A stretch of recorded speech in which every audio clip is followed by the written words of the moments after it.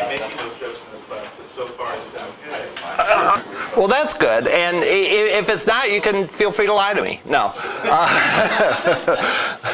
No, seriously. I mean, I'm pretty open to feedback. So if you have questions or issues, feel free to bring them to my attention. All right. We left off.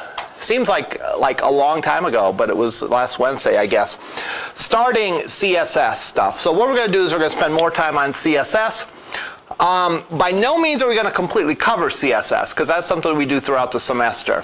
But I want to make sure that we have the basic idea of it down, then that we can do a few things with it, and talk really about the benefits of it, the purposes of it, and so on. And then we'll move on to the next topic. So let me bring down what we had last time.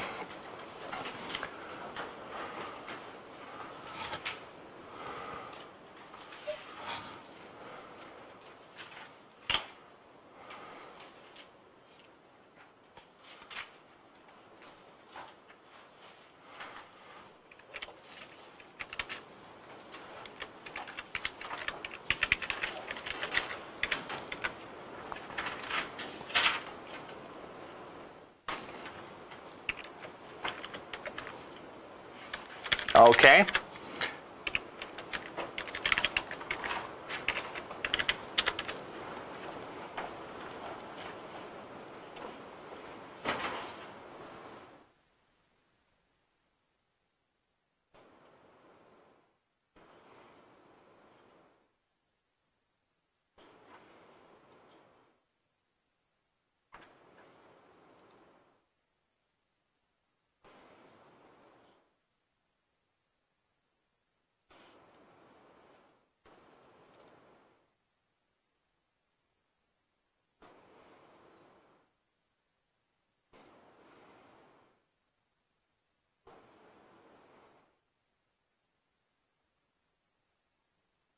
Here's what we did last time.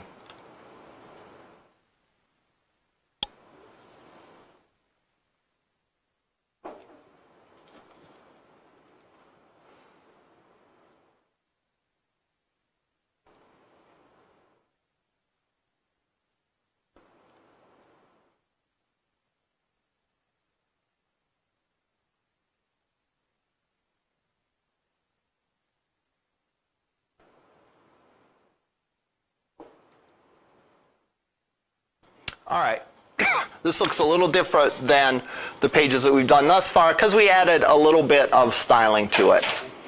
The big split between the two languages that we learned too far, I would describe it this way. HTML is responsible for the content of the web page. And also the logical structure. What I mean by logical structure is sort of like how stuff is divided into sections. How you have a header, you have a nav, you have a section or multiple sections, you have a footer. That's what I mean by logical structure. It was broken down into sections. CSS is responsible for the appearance and the physical layout. We won't do it yet, but for example, the nav section is after the head section. So there's a head section, there's a nav section, and so on. So logically, that's how the page is structured, but the physical layout could be much different than that. The navigation could go along the side over here. So it doesn't have to follow the header the way that the code is. The way that it actually looks can be different than logically how it's laid out. So that's what I mean when I say that HTML is responsible for the logical structure, that is broken down into sections. CSS is responsible for physically how that's going to look when we're done styling it. Now in this example, we have everything in one page.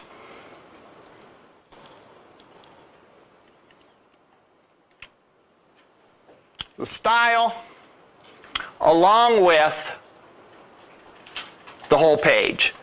And the HTML has the logical structure. This part's the header, this part's the nav. Later on in the course, we'll be able to control how the appearance of the page is and physically how the stuff is laid out. Initially, we start out talking about colors because assuming that there's no one in this class that's colorblind, colors are the easiest to show in an obvious way, you know. Instead of like saying, well, look, I put an extra space here or there. Question? Oh, I messed up. Okay, that's all right. Just push your button again. Push the button again. There you go. All right.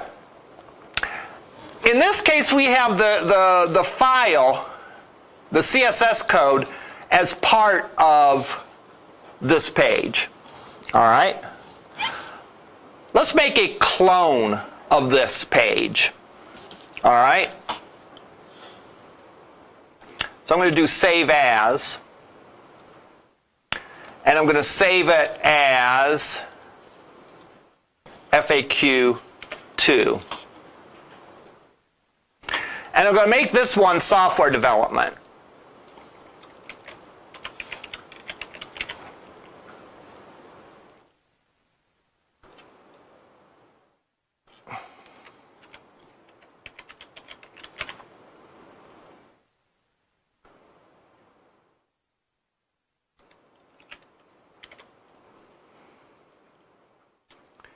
And I'll just put 2 questions on here.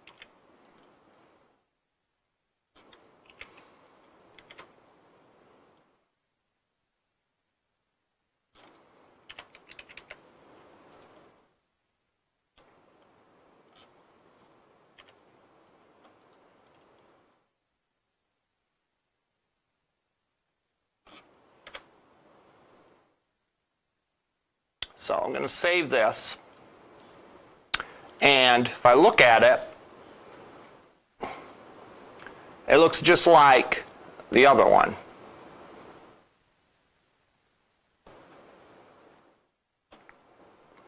Which makes sense because they both have the same CSS code.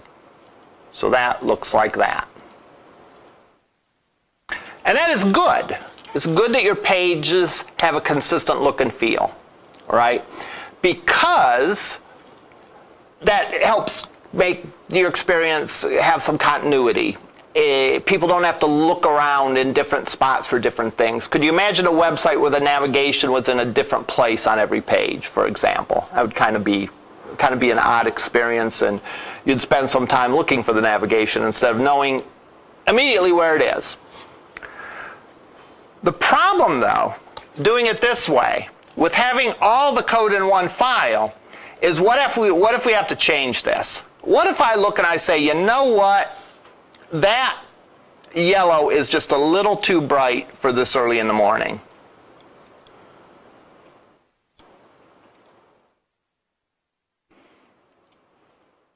So I want to go and change it.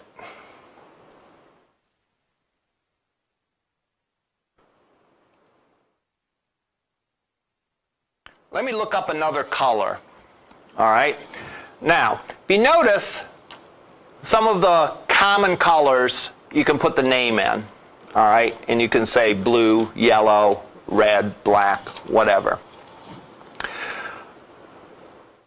But it's not clear what every color is. Like my shirt.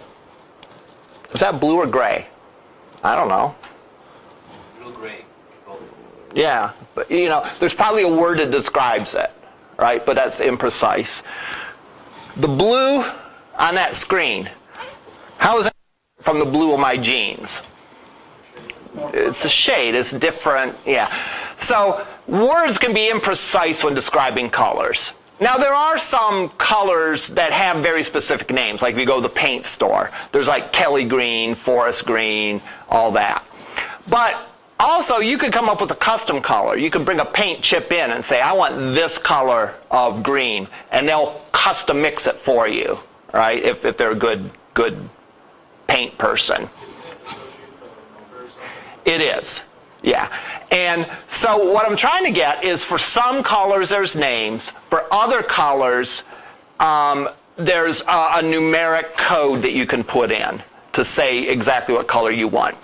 So let's look at HTML colors.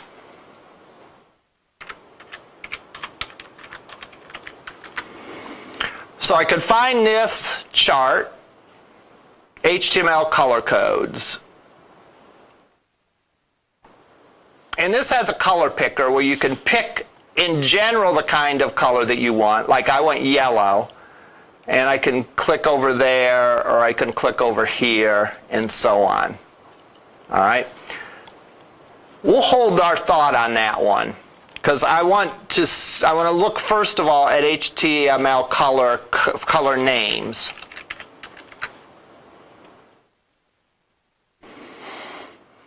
And there's a whole bunch of them. There's all modern browsers support the following 140 color names. So let's find a paler yellow.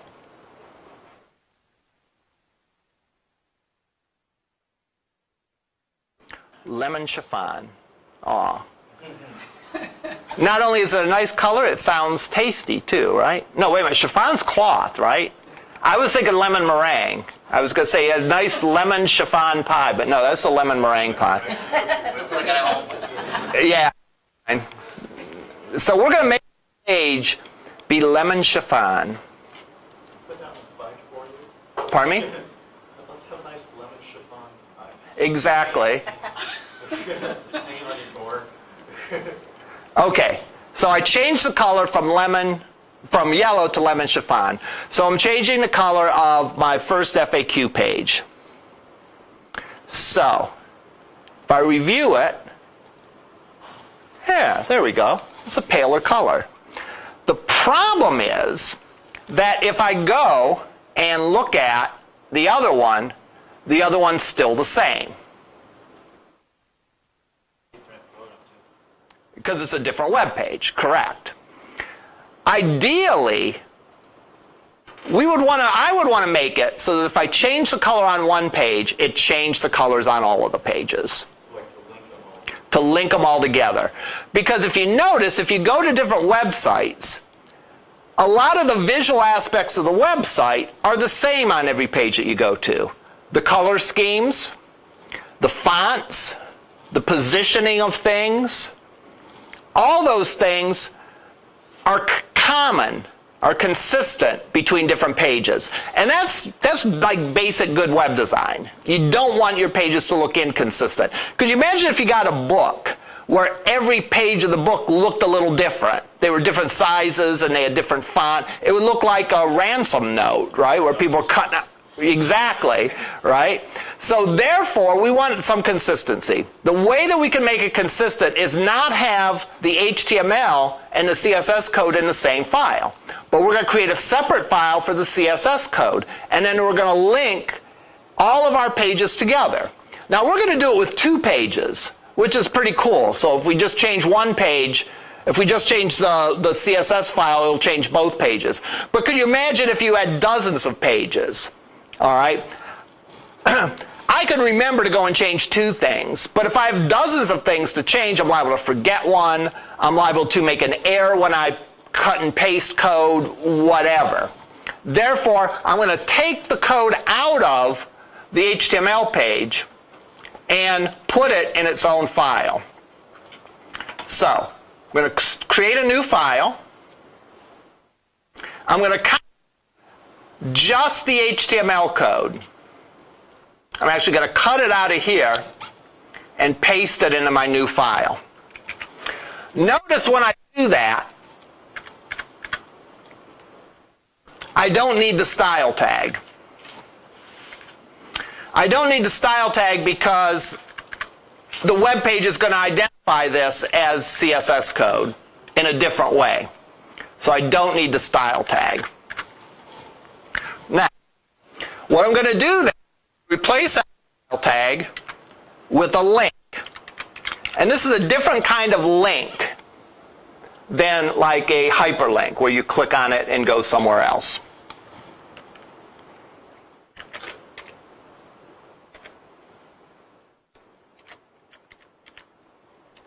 So I'm going to tell the browser that it's a style sheet. That's what rel equals style sheet means. It's in a plain old text file that contains CSS. And finally, I'm going to use the href attribute again to say what the name of the file is. So I'm going to go and name this file a CSS file, and I'm going to call it style.css.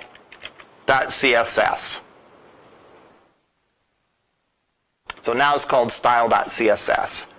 So my href is going to be style.css.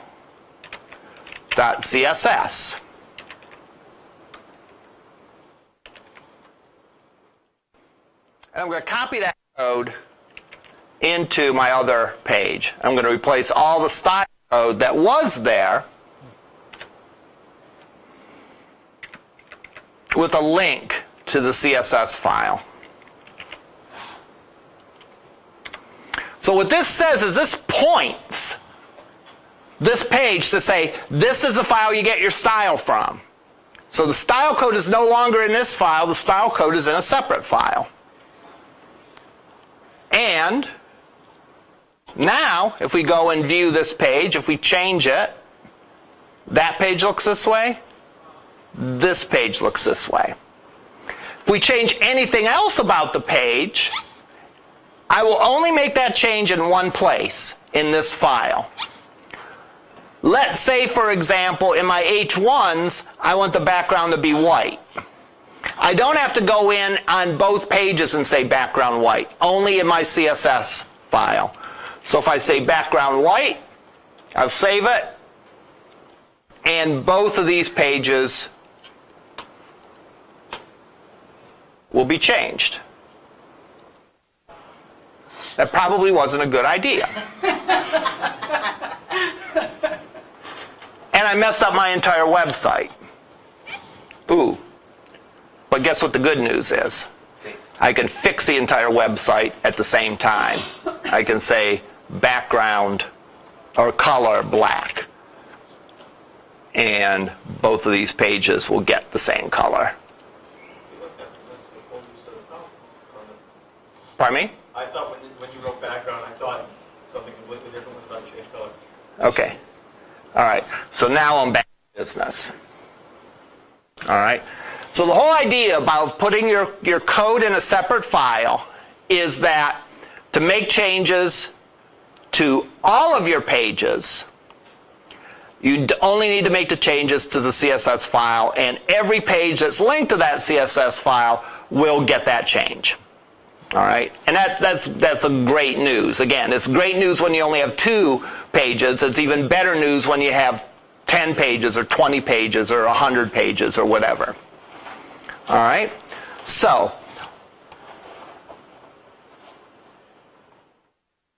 we're going to generally always do it this way. Put it in its own page. Put it in its own file. That way we can link as many pages as we need to it, and it'll be consistent. All right? Now, I looked at HTML colors, and we noticed, according to this source, that there's 140 colors that are supported by all browsers. So, some of them are like the typical names that you'd expect, like blue, black, and so on. Other colors are ones that, ghost white. Did you know that was ghost white? Neither did I. honeydew, light green, light salmon, light pink, linen, and so on down the line. Now, these are 140 colors, all right, which is a lot of colors, right? But there may be an occasion that you want a very specific color that doesn't fit one of these, all right? So there are what are called hex codes. There's actually a couple ways that you can designate a color. One of them is with the name, all right, which there's 140 of them that work across browsers according to W3 Schools. The other one is the hex code, which I'm going to review how the hex codes work, but the good news is if you don't understand how the hex codes work, if you can copy and paste, you're still in business, all right?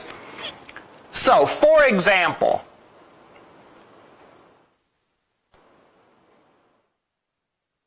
slate gray has a hex code of #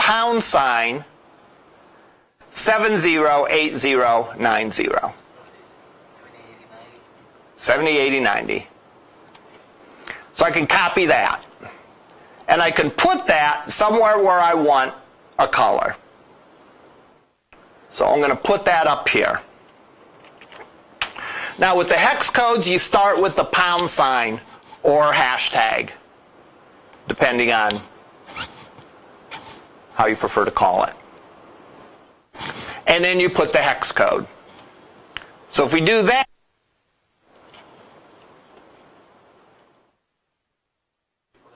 I forgot to save it.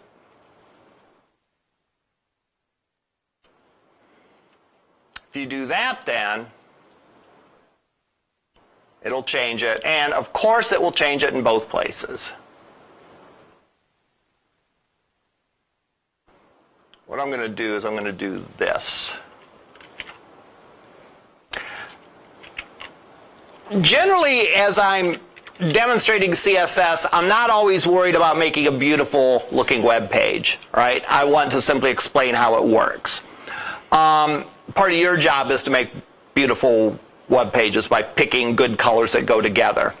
And we'll talk about that in a few minutes here.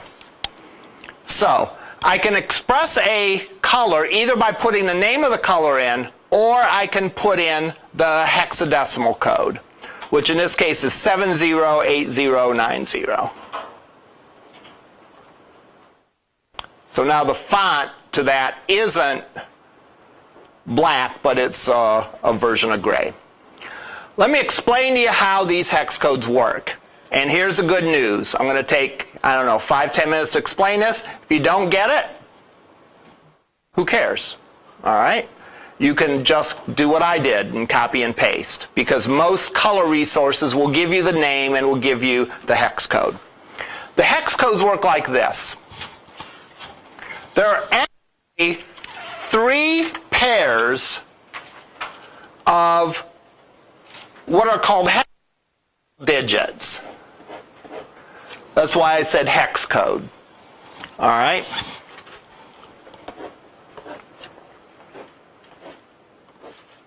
And we'll start out simple.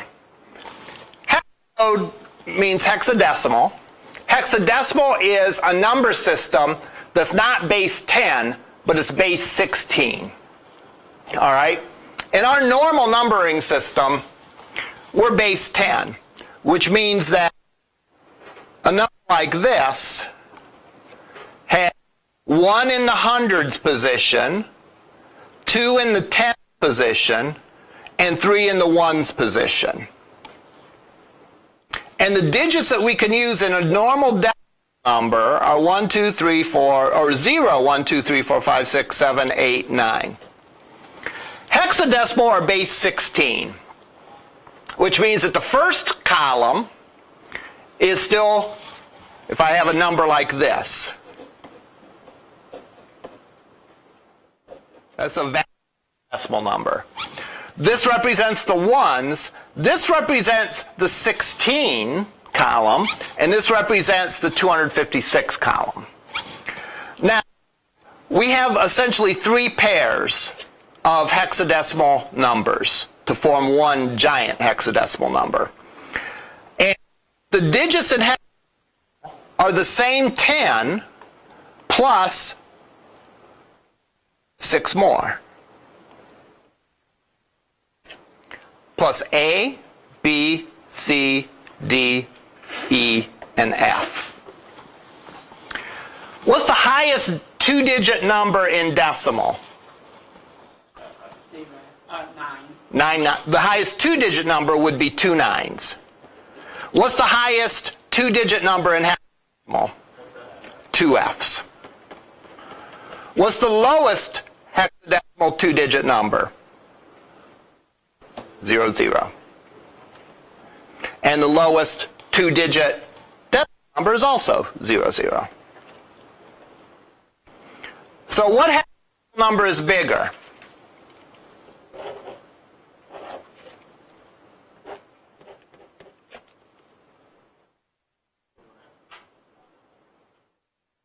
Okay?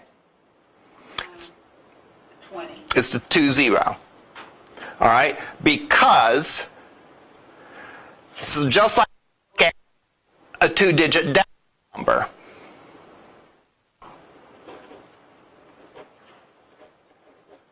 You compare first, there's the same number of digits, compare the left digit with the leftmost. This one's bigger, so that's a bigger number. Same thing here. 2 0 is a little bigger than 1 F. All right, so back to numbers. This first hexadecimal number represents how much red is going to be in the color mix. The second number represents how much green is going to be in the mix. The third number represents how much blue is going to be in the mix. RGB. All right? So, let's remember that.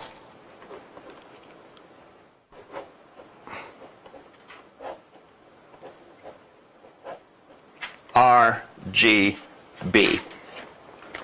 Think of this as like turning lights on, focusing lights on that projector window. In fact, back in the old days, when big screen TVs were projection screens, right? And you actually had 3 projection beams. One projected a red beam, one projected a green beam, and one projected a blue beam. All right? And they had to be lined up right, or you got like multiple images, and those were a mess. You know, technology's so much better now for that kind of stuff. But at any rate, what do you think the color FF0000 would be? It's red. Red is turned up as high as possible. And there is no green and no blue thrown into the mix. All right? So if I had 3 lamps, the red one's turned up all the way, the green one is turned off, and the blue one is turned off.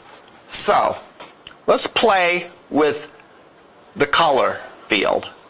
I'll put in FF, or actually let's play with the background of the body.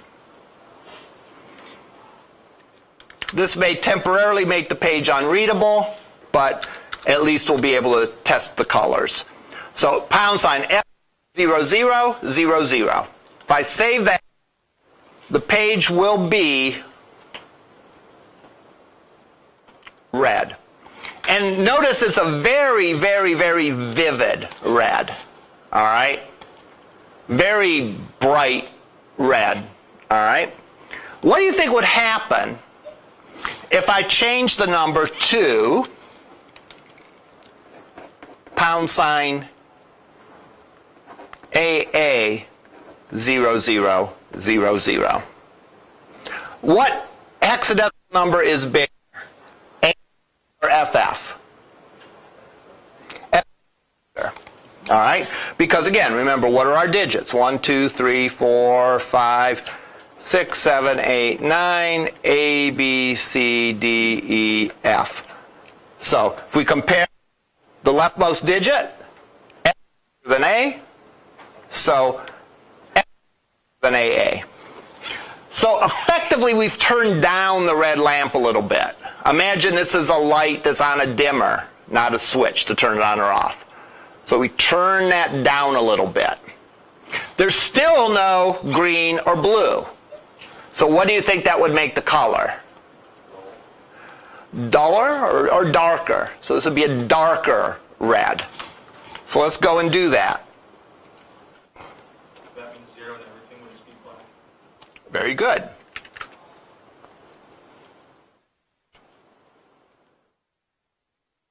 So if I make that, then notice it's a darker red. It's a one-point page. Pardon me?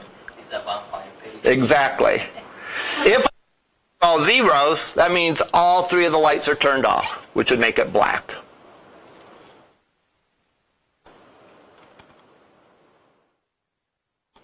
If all X,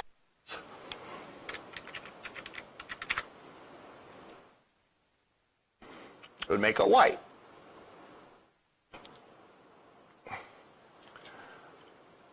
What if I made them, what would that be? This shade of gray, right. Would it be a darker or a lighter shade of gray? Medium. Kind of medium, but it would be favored towards the darker side of gray. All right? Because if we look at it, 4 is towards the darker end of things.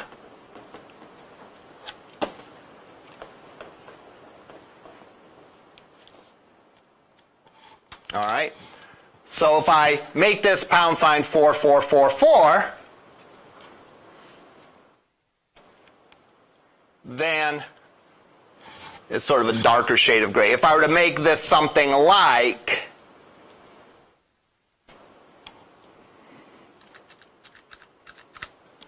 all A's, it's a lighter shade of gray, like sort of a silver almost. Now, what if we start mixing colors together? What would 00FF be? Light red. Okay, I heard a couple things. You said Like light red. light red? Oh, purple. Okay, purple. Why did you say purple? Because it is red turned up all the way, no green, and blue turned up all the way. So we get purple. Now that looks like a pinkish purple. That might be the monitor or the projector. All right. How could I make it a more bluish purple? Turn the red down. So what would be a number that would be lower than FF in hexadecimal? AA. Actually, any hexadecimal, any 2-digit hexadecimal number will be lower than FF. All right? So AA would be an example. So if I do that, there it's getting a little bluer. That's more like what I would think of as purple. All right? If I set these to AA as well, it's going to be a darker shade of purple, and it's going to be neither red or blue. If I make this number lower, it's going to be a bluish shade of purple that is dark.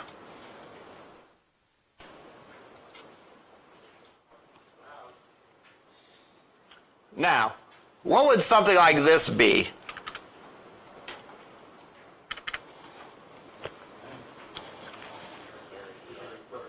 A very dark purple, be more bluish than reddish, but it would be very dark, and at a certain point it might be indistinguishable from black.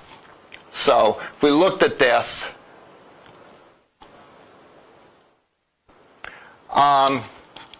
might be hard to tell on the screen that it's black. I can sort of tell here that it's really a dark shade of purple.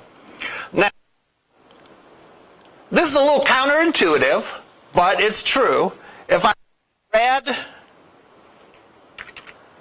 and green, what do I get? I actually get yellow.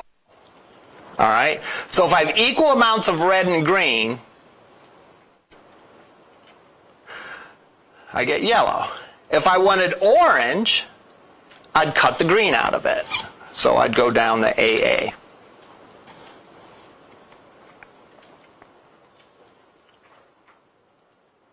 I get more of an orange. Now, again, the good news. Let's say you nodded off for the past 10 minutes. All right? If you did, wake up, because I'm going to tell you the good news. The good news is you could do a lot of web development without knowing any of that. I mean, obviously, the more you know, the better shape you're in, right? Well, it was like those old commercials. The more you know, right? The more you know, the better off that you're in, the better situation you're in. But if you don't know it, you can copy and paste. So let's Google. Exactly. HTML colors. And we even get a little picker here that allows us to pick a color. So we can say, all right, I want this to be, drag it around, yeah, that's the color blue I want. Or I'm gonna go on the light side of blue. Yeah, that's the color blue I want. Well, guess what? There, copy and paste.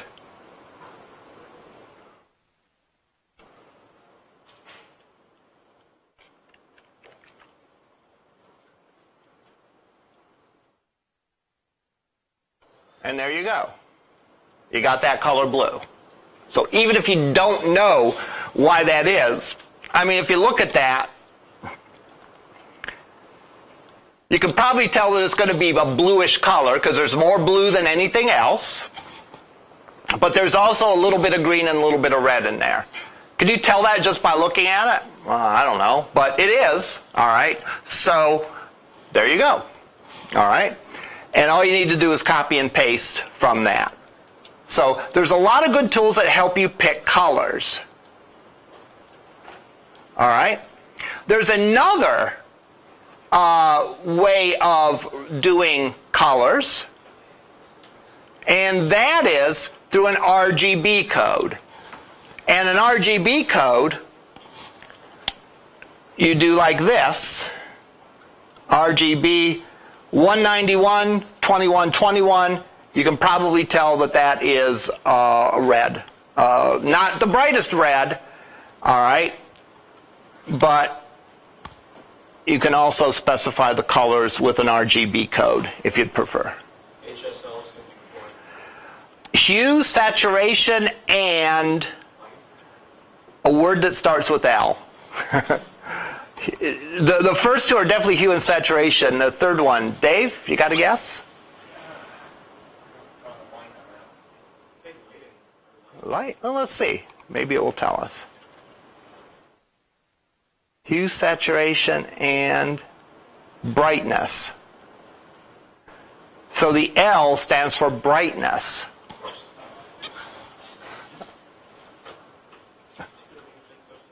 Right. And there we have that color red. I don't think HTML allows you to put in your color that way. There might be other tools like Photoshop that allow you to. Let's see what happens if we do that in our HTML document. Or actually in our CSS document.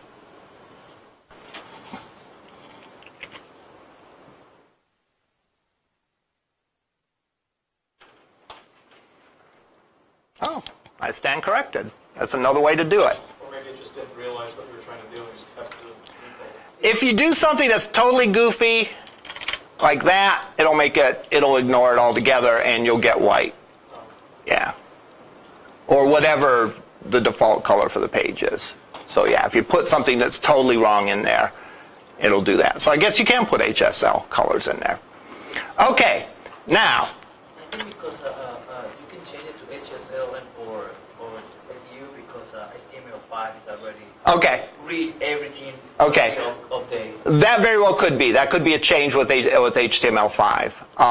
Because I never recall seeing that, but again, it's not like you have to do it all these different ways, right? You find a way that works for you and live it up, you know? I mean, just change the colors. Clarification, I was wrong on 20 being higher than 1F because 1 would represent the 16 and you would have the 16 added in. So I confused things by giving the wrong answer.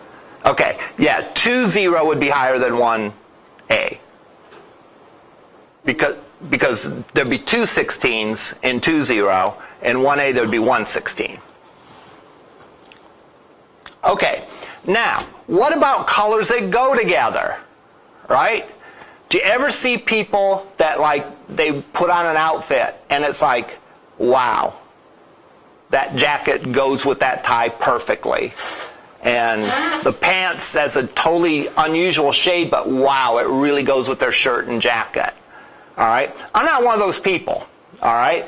Usually it looks like I got dressed in the dark. All right? So what do you do if you don't have that innate sense of matching colors?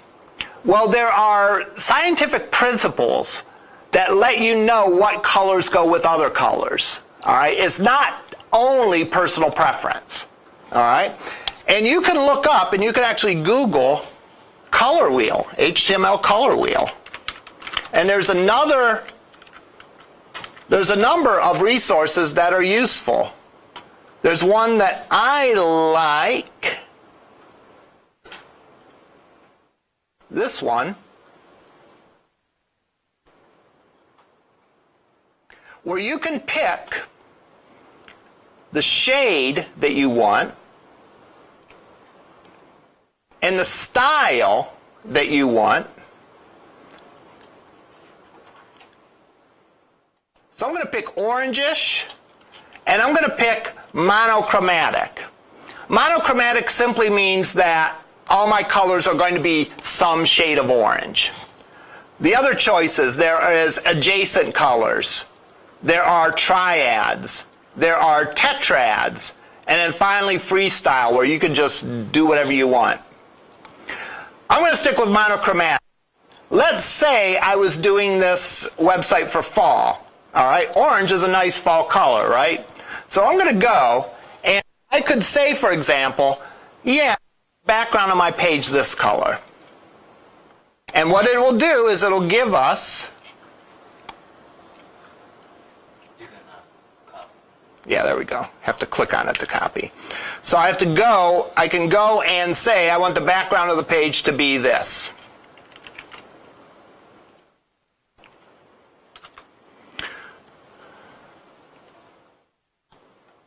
My H1s, maybe I want to be this.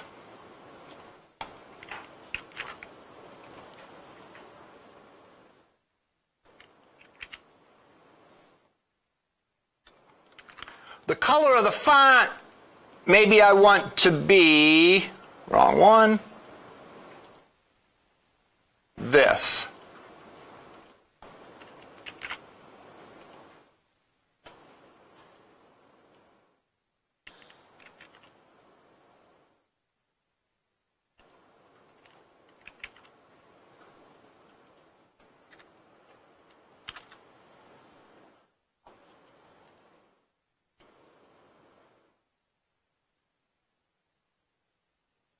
And it shows us how that goes together.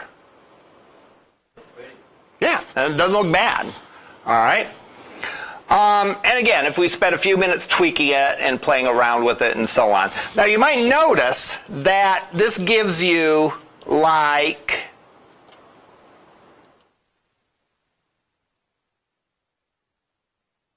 four colors, I think. Yeah. This gives us like 4 colors. 4 or 5 colors. 5 colors it looks like. What if you want more than 5 colors? Well, at that point, I would say, well, let's think about this for a second. You certainly could have more than 5 colors on a page. You could actually, literally, with CSS, make every tag its own color. But is that something you want to do? No. All right? Probably not. All right? Just like a room. If you're painting a room, you might have a couple colors in it, right? a color, a contrasting color, and then maybe a second contrasting color, and so on. We're going to use colors not just to look nice, but we're going to use colors in a purposeful way. And we're going to use colors in a way that helps the user organize visually the content on our page. All right? So we're going to use it to create a mood. All right? I mentioned that this is fall, so we would want a fall-looking website. So we're creating that sort of mood. But we're also going to use it in a way to organize it by giving the different headers a different color and the different fonts and so on. In addition, you always have white and black and different shades of gray that you can go to. And maybe some other neutral colors. All right? So I could, for example, make the background, if I wanted introduce some color in there, I could make the background white.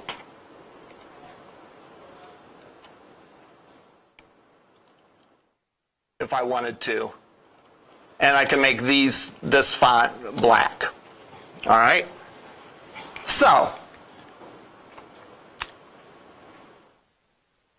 what are the important things from the day? Number one, the whole idea of the difference between HTML and CSS, whereas HTML shows the content and logical structure of the page, CSS shows the physical layout and the appearance of it.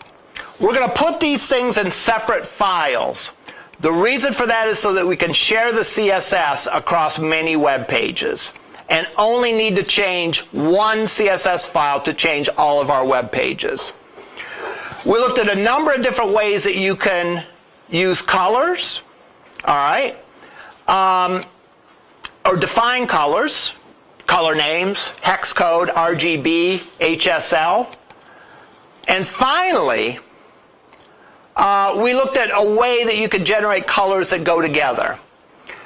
This, if you will, is sort of the technical part of CSS. Like, how do I do it? Web development always has the technical part, but it also has the design part. Like, how can I use colors effectively to help strengthen my message instead of being a distraction?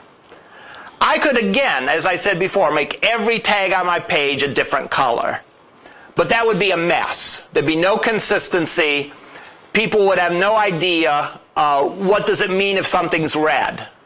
Where in this case, if you use colors judiciously, you can use colors to help design that.